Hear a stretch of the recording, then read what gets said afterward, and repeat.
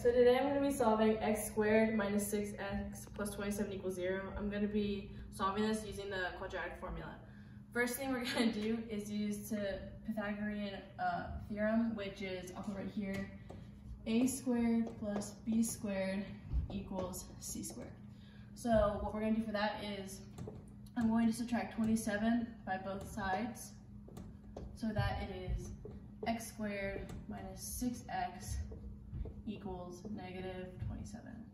Once we have that, I can start using the quadratic formula, which is negative b plus or minus square root of b squared minus 4ac all over 2a. So to start off, we're going to be doing x equals negative, and then in parentheses negative 6 plus or minus square root of negative 6 squared. I'm getting the 6 from this right here, so negative 6 squared minus 4 times 1. I'm getting the 1 because we're assuming x equals 1 times negative 27, which I'm getting from right here. And then we're going to put that over 2 times 1. And next step, we're going to be solving the multiplication. So this would be x equals 6 plus or minus square root of 36 minus 108, because, yeah, 108 over 2. Next step we're going to do is we're going to be solving the subtraction on the square root. So this would be x equals 6 plus or minus negative 72 over 2. First problem we have here is negative 72. Square root of negative 72 can't be solved.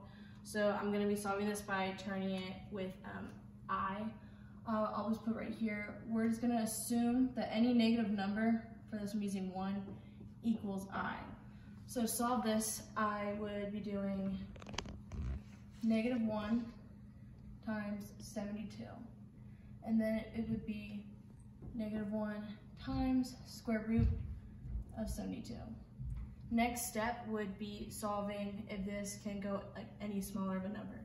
To this, I'm going to be using factoring, so I'm going to be doing 36 times 2. And then 36 can be done by 6 times 6. So then once we have that pair, we're going to be using this. So this would turn into square root of negative 1 times 6 square root of 2.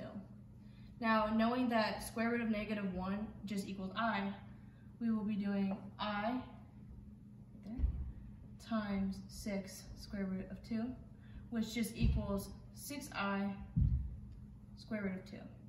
Now that we have that, we can go back over here, and this would be x equals 6 plus or minus 6I square root of 2 all over 2.